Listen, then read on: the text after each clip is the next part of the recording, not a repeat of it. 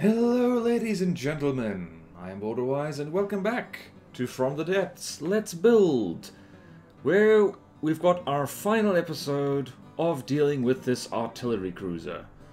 This is not I gotta say, spoiler alert, this is not a build that I'm probably going to be taking into a campaign anytime soon. This is kind of just a fun build, fun practice build, trying things out, experimenting, and seeing how to do mortars. And as what tends to be the case with builds like this that are over a period of time, I got better at the game while I was building it. So I was looking back at this and thinking, damn it, this thing was outdated long before it was even finished. It's like the freaking Zumwalt. Cookie for you if you know what I'm talking about. A lot of you probably know what I'm talking about. So yeah, so what's happening on screen right now is that I am implementing the turret-mounted missile interceptors that I have actually found a real fondness for in some other builds that I've done. The new battleship I've been working on, the Titan Slung, it uses them to brilliant effect. I really like mounting missile interceptors on turrets now because it's just convenient. It means they're always pointed in the right way. So the first little bit of this video is just, well, setting that up. And it's quite a cunning system that we've got going. It's just, what do you call it? It is, basically, it's like two missile controllers hidden inside the ship. And they're just, you know, they're controlling two different sets of missile interceptors, controlled by CRAM controllers, and they're prioritizing. One set is prioritizing targeting missiles, and the other is prioritizing targeting CRAMs. I probably have to go back and change that a little bit so they actually prioritize properly. Because, yeah, like, later on, this video has a lot of testing, by the way. I was kind of looking at this thinking, like, well, I'm basically done here. Like, not really much more to do. So I was just combat testing, because when in doubt, if you're not sure what to do next for your craft, like, just chuck it in a fight and see what needs changing. Now, what definitely did need changing was the addition of not only missile interceptors, but torpedo interceptors, because the things on these turrets, they can go for torpedoes, because the CRAM controller will target them. But they don't prioritize them for some reason. I probably need to tweak the settings a little bit so that they do go for torpedoes that will blow your craft up from beneath, because that did happen a few times. What can you say about this artillery cruiser? It's like good proof of concept that mortars are a kind of cheap, nasty way to get a huge amount of firepower into something that wouldn't, like, nothing else would fit in there. But yeah, it's like mortars, there's problems with that. And like at the mock tournament that I've been running, which I'm probably going to record more episodes of that right after I'm done recording this, I'm excited. Now I've made a promise to myself out loud, I'm going to have to do it, because if I don't do it, then, well, I'll be a silly, hypocritical boy then, won't I? I blanked out for a second. What's happening on screen? Oh, so we're tweaking the detection settings because we've added bearing rangefinders and, well, yeah, reflection sensors got to go because it's not that useful. And this is a very precarious superstructure right here in the front. It's just got, you know, it's mounted on poles. But yeah, it's like, I don't know. I'm not sure how serious this build is. Like, you know, this is it's not a meta craft in the first place, because it's mainly armed with CRAMs, for crying out loud. I generally don't think of anything armed with CRAMs as it being anything more than kind of fun, because here's the thing. I love CRAM cannons. They're by far my favorite weapon from the depths. Like, I think people sometimes, like, sometimes, it's less and less all the time. They sometimes think that I use them because I think they're really good. I don't. They're kind of terrible in combination with comparison to everything else. In fact, I can shout out a video I recorded ages ago, the From the Depths weapon tier list that I made, like from top tier to bottom tier, or rather bottom tier to top tier. I put CRAMs right at the bottom. Right now I'm just looking for something that's roughly the same cost as this thing to test it against, and I'm having trouble because this thing is about 640,000 materials, and weirdly enough, there's not a lot of mortar-worthy, mortar-vulnerable craft that's, you know, like that. That's in the 640,000 range. So we start with the bull shark, which is interesting. The bull shark doesn't even really fire at us because I think the bull shark has the bull shark has like very restrictive settings on its local weapon controllers, so it won't target things that are below a certain altitude.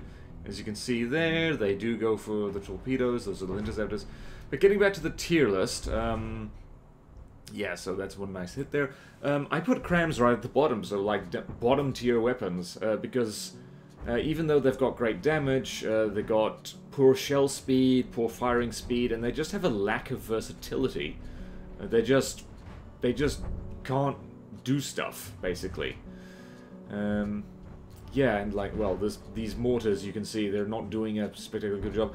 The mortars on this thing are not optimized at all. Like, I'm looking back on them and cringing a little bit, because, like, CRAMs these days, fewer, bigger ones are better than just spamming smaller ones. That's just how they work. Yeah, I keep distracting myself. Tier list. Like, the CRAMs are right at the bottom of the tier list there. And the reason for that is because drills, even now, I think that drills, both simple drills and steam drills, they're so terrible that I forgot they existed. They've gotten better, they've been buffed, but still, like, those are probably true bottom tier, and then CRAMs are just above them, and then everything else is higher. So yeah, that's a long way of saying, oh dear, yeah, you're gonna need torpedo defense, mate, but anyway, that is a long way of saying that as much as I love CRAMs, I fully acknowledge that they're kind of sucky. Just, if you have to choose between a CRAM cannon and an advanced cannon, and if you actually want, like, really good performance, and, like, versatility is the big thing, you want it to be able to shoot at a wide variety of targets, like, go for the APS every time, really. Like, funny thing, talking about that with the Titan slang, and if you haven't been watching my Battleship Diary series, like, I highly recommend it because it's great fun. I roast my own work non-stop. Oh, here's the fun thing. We're playing as the tier. Is like, it's kind of reaching the limit of what a CRAM craft is capable of, really. At least for any practical measure. Because it's just, CRAMs need to get so big past a certain point that it's like, a railgun that's much smaller would just be so much better in, like, almost every single way. Case in point, I am quite proud that this artillery cruiser can, well, that's one example of why, well, a convenient game almost crashing there. That's one way that mortars have a huge advantage, is that they do hit things from the top, where the armor's usually weaker. The problem is that they miss, like, all the freaking time, and that's annoying. And, yeah, so the missile interceptors are just going non-stop, and it is sweet how they take out non-stop the Tier's missiles. Armor's holding up reasonably well. The poles are not the best move. Poles are not the best move at all. It's like really not much of a crew. I think if I was going to do this again, I'd make something much smaller, much lighter, and have, with the mortars, quality over quantity. So I'd just have like... Oh yeah, so that's a problem. That's that was a large torpedo that did that. It managed to take out the block that the turret was sitting on. But yeah, it's a pretty even fight between this missile cruiser and the Tier.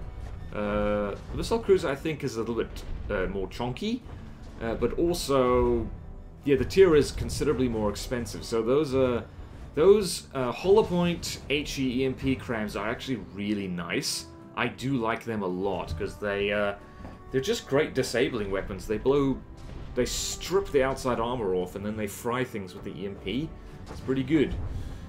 You can see, like, it's shutting down the Tier's missile systems quite nicely, and kind of just ruined the buoyancy a bit. And this is where mortars are kind of a problem, because the Tier does do kind of a wiggly back and forth quite a lot, and it's quite narrow. So Yeah, it's like the mortars miss a lot. I suppose it would help, but like, yeah, if the mortars were more accurate. And here we got the problem. That torpedo just straight up missed. And this is where interceptors on their own kind of are a problem. Because even if you've got a CRAM controlling that, they can be kind of just, well, dumb. And not go for the thing that's an actual threat. So, yeah, probably like... yeah, I could definitely tweak I can definitely tweak the settings on those CRAM controls a little bit more, so they actually do prioritize like stuff that's big and stuff that's close. Because if it's a small or medium missile, like, okay, fine, the ship can shrug that off a little bit. But if it's a big thing, you do want to drop the amount of damage it does by damaging the projectile before it hits you, because otherwise it really, really hurts. So, yeah, like, also might want to, like, later on, like, spoiler alert, I do add, like, little torpedo interceptors to this artillery cruiser. But... like, I maybe should change them out for medium ones, because I used small ones, which is a problem if large torpedoes are coming at you. And this is where it's a really good idea to, like, just have backup propellers just in the wet space underneath your craft, because I think both the big ones were blown off or disabled. So we're still trundling along quite nicely.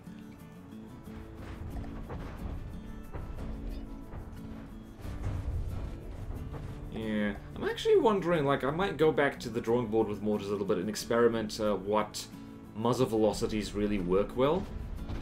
And, yeah, this is the point where I'm like, yeah, no, we need more torpedo defense, because, somebody better bring better condiments, because this mustard is not cutting it. Somebody bring a sharper condiment, because this mustard is not cutting it. You know, did you know that repeating a joke again makes it funnier? Alright, so this is where I kind of try and fix the priority thing a little bit.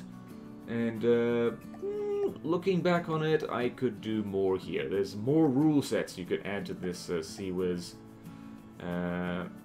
Wait, I just reversed it. Oh no, no wonder it wasn't working. Oh, thank goodness I saw that. I need to change that, like, pronto. Pronto, I need to change that. Oh dear. Alright, that's annoying. Well, now I'm just going to sit here frustrated because I've seen what I've done wrong, and I've done it very wrong indeed. Oh, here's a thing that I've been meaning to try for a while. I have no idea if this is going to work well. Rubber is, for those of you who don't know, the #1 EMP proofing thing now. So, one thing I'm kind of want to see if it works, and let me know if this works, by the way, is to put surge protectors on rubber blocks just in your craft, so the surge protector kind of pulls the EMP jolt away from vital components, and then the jolt is kind of smothered by the rubber. So, like, it really dissipates the EMP charge a lot. So do something like that. It's just in a nice protected space. So it pulls the EMP surge, like, all the long way around to go get fried over there. And I do the same thing up here. I'm not sure why I used poles. I like poles. I still am recovering from a pole addiction. So it's something like that. Pulls the EMP surge up and then just makes it go through the rubber block, which, like, I think reduces the EMP surge, like, by a huge amount. Like, a huge amount it reduces it.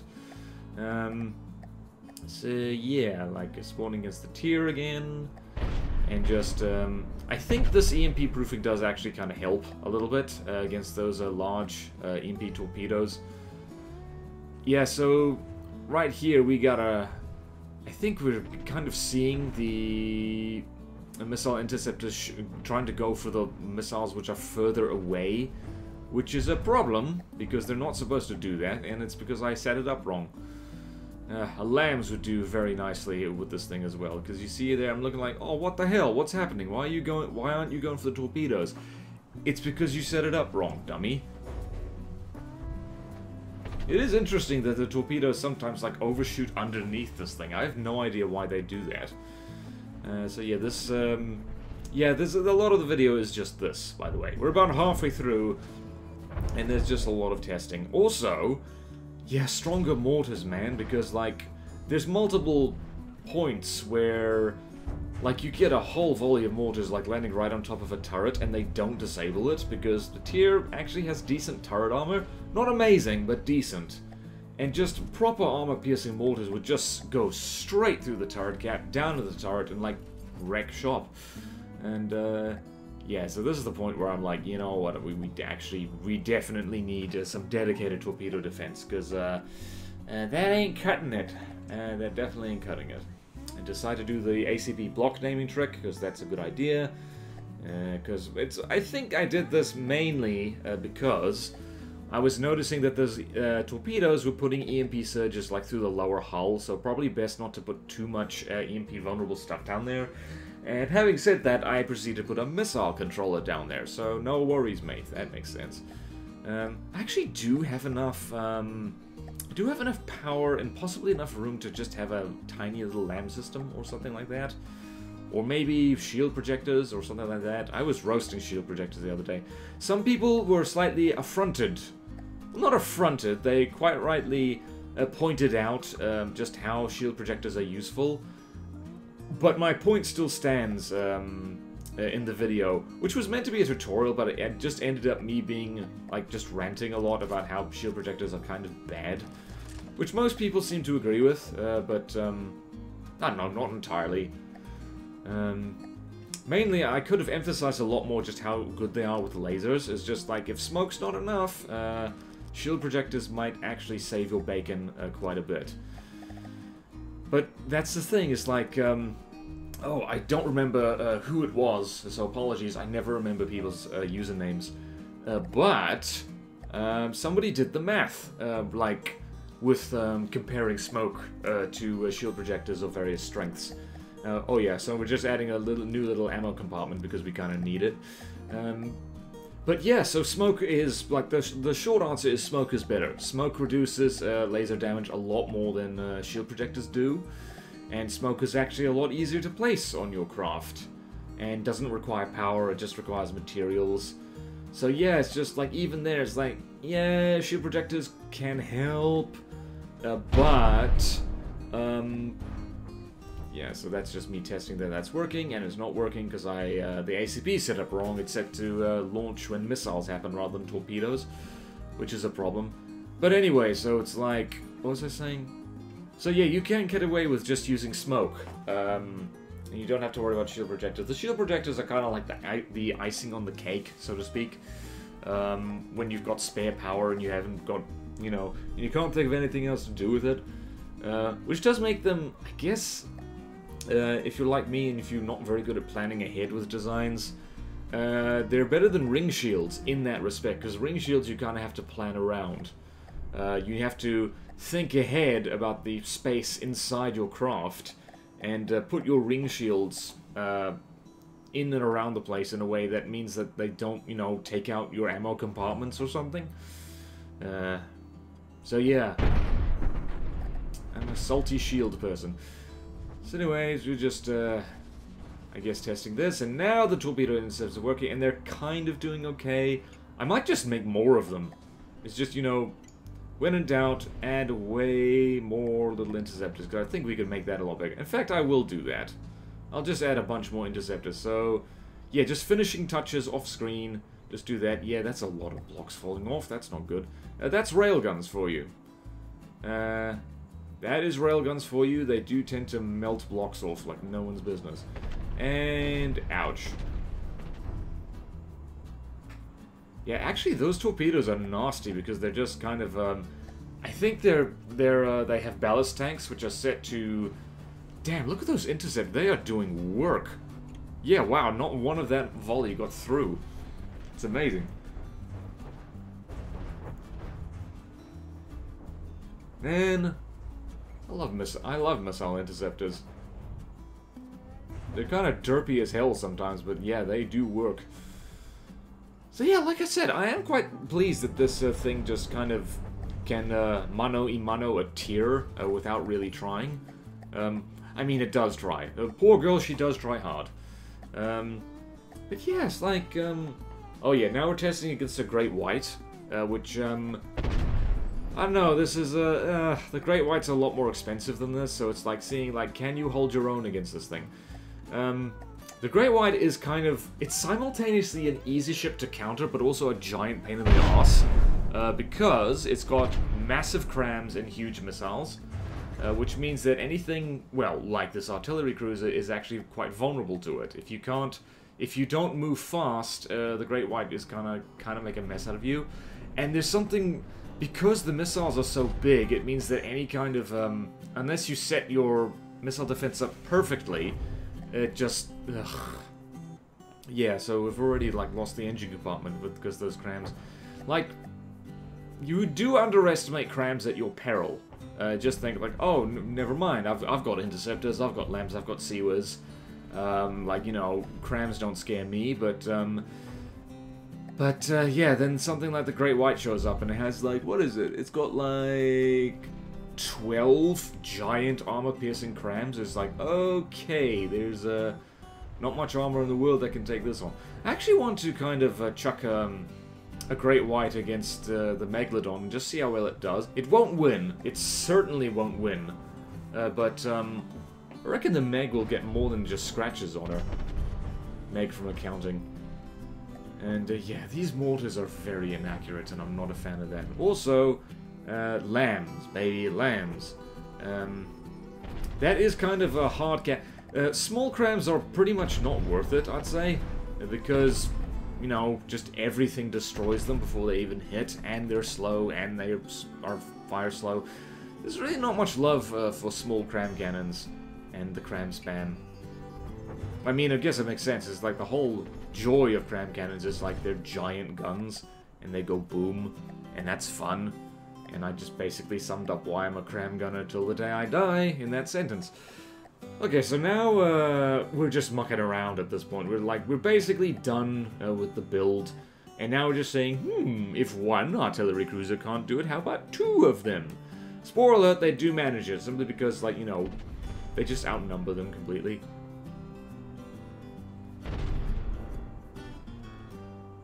Also, very nice that this thing has a low freeboard, and like, yes, shots tend to miss over it. Yeah, I've gotta go fix those Seawers controllers. Really gotta go do that. Really gotta go do that, because those cram shells hurt, and they need to be damaged a bit. Yeah, ouch. This is the ouchie part. So I say, like, yeah. Somebody did say in the comments at one point that the bigger your craft, like, kind of the more firing pieces you need, so to speak. Because if you do what I do and have giant guns with just one single barrel, what that means is that the whole turret, no matter how big it is, it gets kind of disabled if it just gets, you know, shot in a specific place. Which I kind of half agree with. I guess the bigger your craft, the more redundancy it should have. And you should have kind of like multiple turrets, I guess. I don't know, it's like, because here's the thing about From the Depths, there's very few hard and fast rules, there's just strongly recommended guidelines, which are just that, guidelines. Like, if you're good enough, you can break all the rules and get away with it. So yeah, it's like, I've seen craft, both like faction craft and craft I've seen off the workshop and stuff like that, get away with both just a single giant gun and like spamming multiple smaller ones. And it's like, yeah, there's very few hard and fast rules. Those which aren't just, you know, the hard numbers of the game, so to speak. It's why I say, like, it's always fun, actually, whenever I do a video.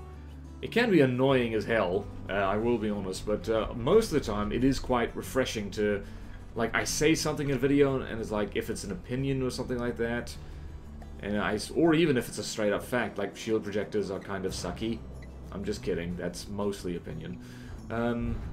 But yeah, it's like people will call me out on that and saying, well, actually I find, etc., etc. Which produces an interesting dynamic of communication, I feel, because when people say something like, oh, here's a good example, like ages, this is like long before the last major CRAM update, for instance, People were saying, like, I was saying that, you know, flash suppressors weren't really worth it. Which, for those of you who don't know or don't remember off the top of your head, that's the CRAM barrel that slows down the shell, but also makes it so that munition warners don't see it as soon. So it reduces the detection range of the shell. So I was saying that's not really useful because in my experimentation I never really found a good use for that. But then people were saying, like, what? I use that all the time. And so then, like, pressing the question further, these people were, like, throwing, like, 100 CRAM shells at the target, you know, at a time. So they're really laying into the CRAM spam anyway. So it's like, well, of course it works for you. Like, you're really spamming those CRAMs. I wish I could spam CRAMs more. But anyway, what was I saying? Yeah, so it's things like that, because, like, you realize that the way you're testing things, oh, it's so nice when the mortars blow a turret off and do not damage the freaking torpedo tubes, which are causing me such grief. So anyway, it's always interesting to see just how you test things just a little bit different leads you to different conclusions. Science is hard. Science is 100% worth it, but science is hard. Yeah, so it's like one brilliant example of that is the pole shenanigans. Like, I made... people showed me concrete results and, like, how they were testing whether poles made decent armor or not. And the difference between their tests and mine, like, illustrated that, yeah, it's like, alright, so I missed a few things in my testing because of how I did it, and they missed a few things in testing due to how they did it. So yeah, like, the difference being that, damn it, I'm watching this and like, oh yeah, so this is the final part of the build, pretty much, where we're adding repair bots and repair tentacles and just messing around with camo and stuff. But yeah, so... Ah, shakes. What was it? Oh yeah, so people would tend to test their armor point blank. Oh, there's some more rubber. And I don't do that. I do it at a little bit of a distance, which changes the way that poles kind of behave, I guess. And...